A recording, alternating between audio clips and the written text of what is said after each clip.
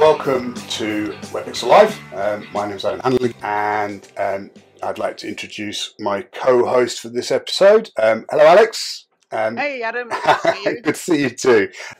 So today we're going to talk about some ideas of things that we can do to practice underwater photography when we're not actually underwater. So some important ideas that allow us to get better pictures once we get in the water. So, Alex, what ideas have you got for underwater photographers that are currently dry? Well, yeah. Well, I'm one of them. I've not been diving for a very long, three or 4 months now. It feels like, I don't know. Haven't been counting the days. Much. But one thing I've always said to people is, while you may only be an underwater photographer for maybe a couple of dozen days in the year, we remain underwater photographers actually 365 days a year. And we can improve our skills as an underwater photographer, and certainly our mindset as an underwater photographer, a great deal between those dive trips if we stay engaged with the hobby. So I think that's something that's really valuable. And it's something that, I've definitely tried to do during lockdown of, keeping active as an underwater photographer. And I'm packed now full of ideas waiting to get back in the water. I think the first thing that I would say is really important is use social media as a gallery for seeing fantastic underwater photography. On Facebook, get into some of the really popular underwater photography groups. Wetpixel one is without doubt one of the best ones, because then you just get a whole range of photographers from all around the world submitting amazing images, and obviously the most liked ones tend to rise to the top, so you see all the really good stuff. I'm also a really big fan of Instagram.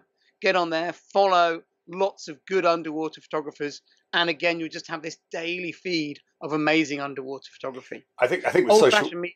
Sorry. I think with the Facebook, particularly in the groups are a really good way of accessing a large amount of underwater photography, and also obviously you can click on the people that have submitted the images and go to their galleries and see. So it's a really good kind of central point of finding inspiration. Yeah, it's really good. Yeah. Yeah. And then, definitely also traditional media. I think I particularly like looking at books, not only because you can go out, sit in the garden in the nice sunny weather and enjoy them, but I think also there's something about a really carefully curated collection of work, particularly when it's from a single photographer and it's got a real style and there's a lot of thought been into it. I've really been revisiting some of my favorite photography books during this lockdown. Anyway, I should probably get on to number 2. Yep. And back on the internet again, back staring at your screen. But there's been some fantastic online content produced during the lockdown, and it's going to be there for years. And I really, really think that's a fantastic resource for underwater photography. The guys at Underwater Tribe have been doing been doing 3 times a week an amazing daily show, getting big names from underwater photography, hearing their stories, talking about imaging. Loads of really great information there. Ocean Geographic have been doing something similar, a little bit more of a conservation bias, but have had some really great photographers on and hearing their stories. Yeah. And, it's fantastic. I've seen, some great photographers speaking on those channels who I've never had the chance to see speak at a dive show or anything. So it's been a fantastic privilege. Another one that's been really helping people during lockdown is Ask Erin webinars, where Erin has been running online Photoshop and Lightroom processing classes. And the archive of all those free lessons is actually up there forever now, and you can actually pay and download them and keep them as well. Yeah, I think those 3 I'd really highlight. That's Erin Quigley, and she's a Go Ask Erin. So if you Google Go Ask Erin, it'll take you to. But I did a couple of her webinars, and they've been really, really good. Yeah, excellent. Yeah. Oh, fantastic. Yeah. About you, have you been watching anything interesting online, Adam? So I also photography related. Yeah, I think in some ways we can learn a lot of things from people outside of the underwater imaging industry as well. So I've been watching Andy Rouse. Andy Rouse is a UK-based wildlife photographer. Very watchable, and a bit of a character too. But yeah, I mean, a lot of the stuff he does, and it's really interesting to see how a lot of the principles that we apply underwater actually apply to wildlife photography in general, and has quite a good way of distilling some of those ideas, particularly things like fieldcraft, but also just technical stuff too, using lights. So I think we can also broaden the search a little bit more and look at more generally probably great photographers that we like. I guess they don't have to be wildlife photographers, but if you've got a portrait photographer, something you really like, it's worth spending some time checking out what they're up to as well. And a lot of them, Nikon are running some free feeds as well, which are pretty good. And I'm sure the other manufacturers are doing likewise. So there's lots and lots of opportunity. I think we live in a fairly unique time with the volume of tutorials and information that's fairly readily available. Yeah, it's great. Yeah, we kind of need someone to kind of publish some article with links to them all. Actually, someone who's actually watched them, and sort of point out which are the really, really worth watching ones, because there's almost too much content now. Yeah. Anyway, I think my third point would be enter competitions. I know photo competitions run all the time, but actually now is actually a time when people maybe have got a little bit more time to actually get some pictures together and get them out there. Yeah. And you might surprise yourself by having some prizes to use come the other side of things. But there's lots of competitions still running. Dig into your archives, dig into pictures from previous trips, and get them out there into the contest. I think it's a fun time to get involved in that world. I think the other thing about contests, obviously, is it gives you a good way of gauging your imagery compared to others as well. So it has a really good function, not just in terms of the prizes you might win and the glory, but also in terms of being able to compare the quality of your images to other people's. And I think that's an important tool. It's a really good learning experience as well. A really good way of creating better images for sure.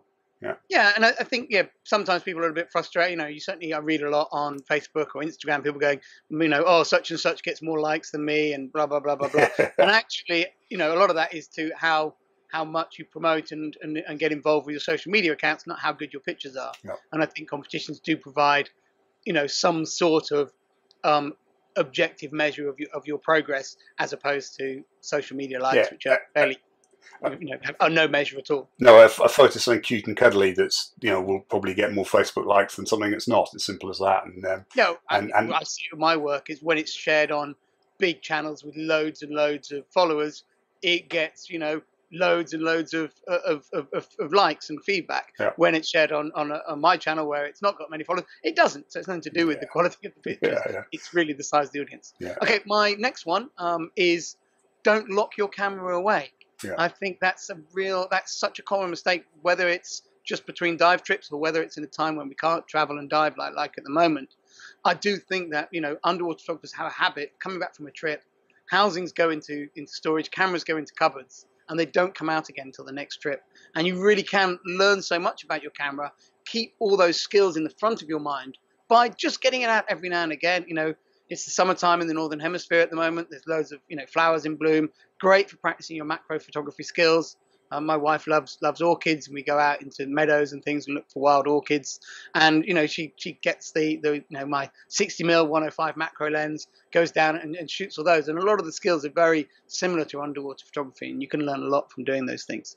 Yeah, I think there's a combination of things, because it's also a good time to delve into the to the camera's menus and go to places that we don't normally go to, because it gives us the option of trying things out that normally we probably wouldn't go near. So get into the camera manual, buy a couple of textbooks for whatever model camera you've got, dive into it and see what you can find in there, because you'll surprise yourself. There'll be stuff in there that you didn't know the camera could do, and this is an opportunity to do that. And one of the things that I think you make really well in your book, Alex, is you talk about this idea of being that time is such a precious commodity underwater, and anything we can do on land that makes us more efficient underwater is to our advantage, because inevitably we only have so much time underwater, both in terms of holiday time and air time and all the other issues. So being really familiar with your camera, being happy and comfortable when you get in the water with how your camera works and what it does, this is all stuff we can figure out on land. I mean, you can even get your housing out if need be and play with your housing on land, your strobes and everything else. Get all that stuff dialed in, and then when you're ready to hit the water, it's all set up and ready to go, and the muscle memory is there. You know what you're doing. It's a no-brainer. It's probably the easiest free diving you'll ever do. Yeah. Not as much fun though. No. And then I think my final one, and it's something I've done a lot during these last few months, is process pictures, particularly dig into old archives, have a look at your pictures. I think we often can get a little bit hung up as photographers get excited about what we've just shot. And sometimes on a trip, you go on a dive and you do some stuff and you're like, oh, it didn't quite work the way I wanted to. I don't really like those pictures. And then you come back, a year or two later, and you look at those same pictures and you go, you know what? These are actually really nice, really interesting. And I think also you've got to be aware that your tastes as a photographer change down the years. So, I definitely find pictures that I maybe shot 10 years ago, which weren't favorites from the trip. And now, as my tastes have changed, those pictures have become much more to my liking than the pictures that were at the time my top-rated pictures. So it can actually be really nice. And getting back into those files, finding those old pictures. Also, I think as our processing technologies improve, Lightroom updates come out all the time, Photoshop improves, and then our own personal processing skills improve all the time. Certainly, if you've been watching Go Ask Erin's webinars, then I think that you can actually get more out of some of those old files than you realized. And I think that can also mean a picture that at the time you're like, oh, that's kind of a missed opportunity, can suddenly become something that you can really get working really well for you. And I think that ties neatly in as well, the whole idea of inspiration. You'll see someone else has produced a picture on Facebook or Instagram, wherever it may be, and you look at it and think, well, I've got a picture like that, and then you can take that picture and possibly reprocess it and discover, it's a really good way of teaching yourself how to get the best out of your images. Yeah, I quite agree. Yeah. Great. Well, those are my first suggestions. So yeah, perfect. Well, thanks for that, Alex. I think they're very valuable. If people want to see more of your work, where do they need to go? I guess Instagram is the easiest place, although I haven't posted anything for a couple of weeks, but I'm going to get back on the case soon. And on there, I think I'm Alex Mustard 1, but I'm sure you'll find me if you type Alex Mustard in. And then my website, actually, a lot of people don't go to websites much anymore, but if you go on my website, I actually have a fully searchable image database that's open to the public. A lot of photographers kind of put them behind a password wall, but my one is open. It's got, I think, 7,500 pictures on there, all keyworded. So if you're going somewhere on a trip, you can type in a destination and see some of my pictures from there. It might give you some ideas, or at least give you a flavour for the sort of subjects you might be able to shoot on that trip. It's an awesome resource. Thanks for that, Alex. So yeah, thanks very much, Alex. We'll see you soon.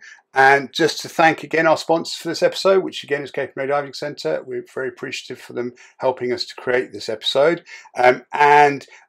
Please feel free to make comments, suggestions for future episodes, and likes, so on and so forth in the comment sections below here on YouTube. Thank you very much, and I look forward to seeing you again soon.